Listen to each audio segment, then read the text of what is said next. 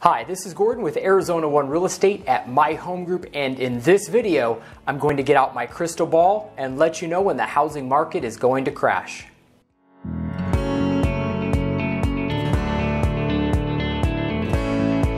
Now that I have your attention, and I'm sure you're seeing homes flying off the market around you and home values going crazy, which prompts the questions I've been getting a lot.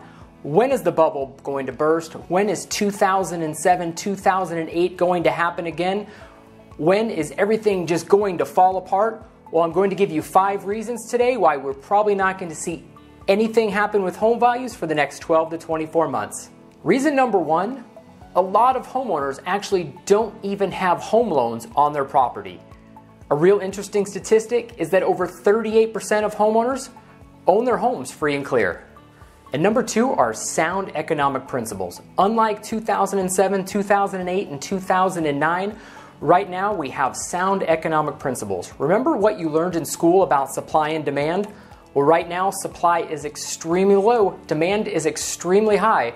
Completely opposite of what happened in 2007, 2008. Home prices are going up, and we'll probably see that continue for a while. Number 3, home equity.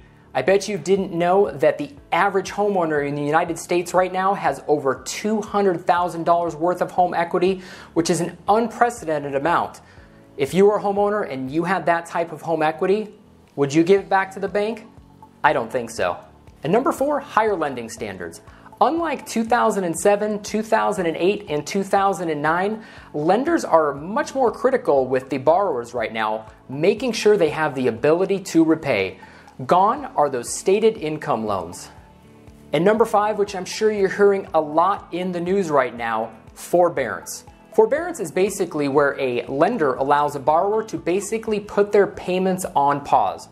While a lot of people took advantage of this program, I bet you didn't know that 85% of those borrowers that actually went into forbearance have come out of forbearance and have either repaid the balance in full or actually put some type of payment plan in place to get them caught up.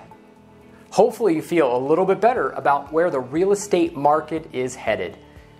Do you have any real estate questions that I could answer for you? I would love to hear those questions so I could answer those on future videos. This is Gordon with Arizona One Real Estate Team. I look forward to hearing from you soon.